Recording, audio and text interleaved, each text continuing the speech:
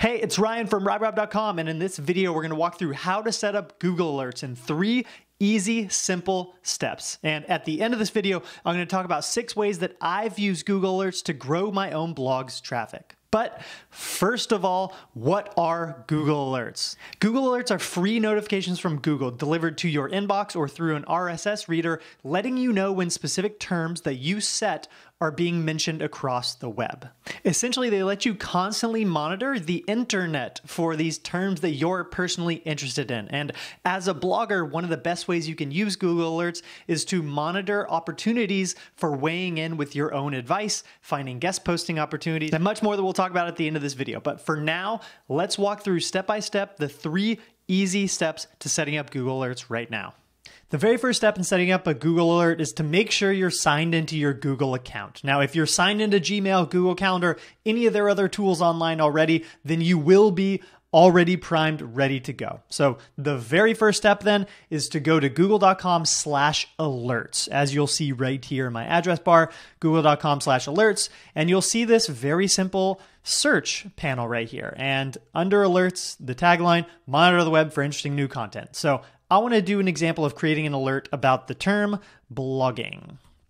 So I'll type in the word blogging, and then I'll see a preview of what a Google Alert email could look like based on the frequency that I want to set for an alert to come out about blogging related topics. And based on how this preview looks, I can get maybe a little bit more refined. And let's say I want to get an alert specifically about food blogging because I don't want tons of other topics coming into my inbox related to blogging. And as you'll see here, the results do get more and more narrow. But let's go back for the sake of this example, type in blogging.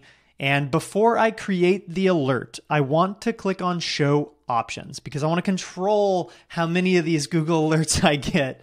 I want them at most once a day. But if you have a topic that's very relevant to your industry, you're covering news, you want to get content published fast, maybe you'll select as it happens. So you get a Google alert as soon as a piece of news breaks or a topic gets mentioned around the web, you have the opportunity to cover it right away. But I want once a day. This is going to be probably the most typical option that you should choose.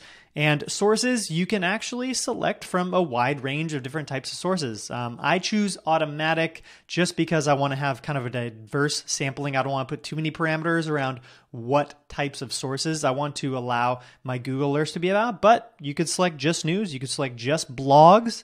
You could select anything just web only.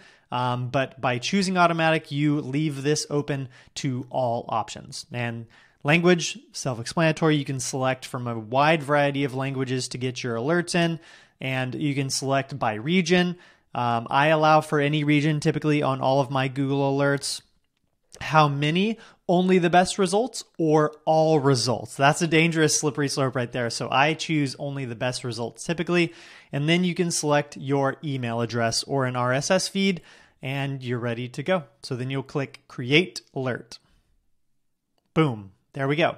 So now I'm going to get a Google alert for blogging related mentions once a day delivered straight to my inbox. Now that you've got your Google alerts set up, let's talk about a few tangible ways in which you can use those alerts to actually grow your blog and get some measurable, meaningful results going as a result. Number 1, Google alerts are a source of endless ideas for new content. Maybe you see a mention about WordPress out there and there's a major update or some news in the industry. That's an opportunity for you to write about that breaking news story. Or maybe a Google alert mentions something that just sparks an idea, something creative on the spot that comes to mind that gives you some content to write about on your site.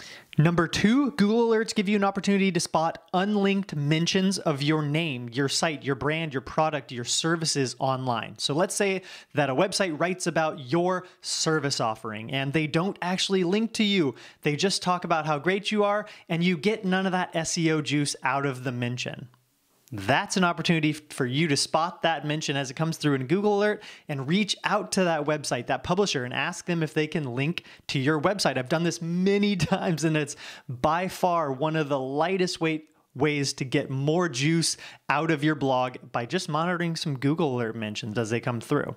Number 3 is spotting guest posting opportunities. If you have a competitor out there in your niche who seems to just be everywhere and they're getting their content published on all these sites that you'd love to get featured on as well, set up a Google alert following their name or their blog's name, and you'll see every single time that they get a guest post featured on one of those sites that you would also like to be published on. And that gives you opportunities to chase down the same exact sites in your niche where you can then pitch on guest posting opportunities yourself by taking a new angle and pitching an idea that's going to be relevant to these websites where they clearly already have a need and a desire for this type of content within your space. Number 4, answering questions in your niche. Maybe you see a Google alert come through your inbox and someone's blogging about a problem they have, and you can weigh in with a comment on their post, sharing a helpful answer based on your own experiences, your own skill set. And perhaps that kind of a process can lead to then creating a more comprehensive article on your blog